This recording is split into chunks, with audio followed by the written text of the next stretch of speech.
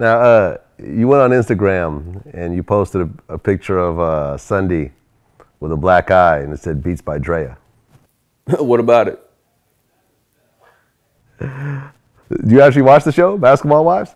Nah, I just saw that. I was on Media Takeout and I saw the picture of her black eye, and then Snoop posted the whole Beats by Drea thing. I just thought it was funny, the way that the phrase of how they flip Beats by Dre into Drea.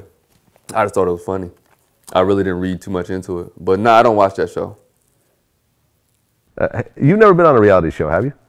No, I don't. I won't, and I don't do reality TV. Okay, what do you dislike about reality TV? I mean, you know, you don't have to have talent to do reality TV. So, not to knock those talented people, like there's a lot of entertainers and rappers and singers that are doing it now. It's just not for me. And again, I think the danger in it is they now put themselves next to someone like a Snooki who has no fucking talent. Like, she just is on TV and it's called reality TV, even though it's scripted. And you can get famous for 2 seconds off that shit, but I just think there's a danger to put your craft next to this type of medium that doesn't take a whole lot.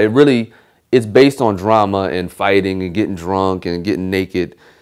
You know, if you're somebody who really wants to take time and develop your craft, I wouldn't suggest reality TV. But again, that's just my opinion, and I don't feel like it's for me.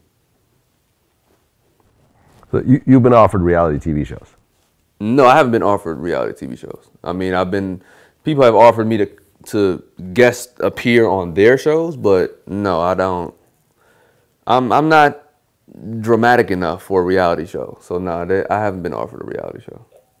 I'm too low key for that. Too low key, I feel you. Yeah, I mean, I've turned down reality TV shows just because I felt like, I've worked too hard to get to this point in my career to have it all torn down because someone else could edit it the way they want to. Yep, I feel you.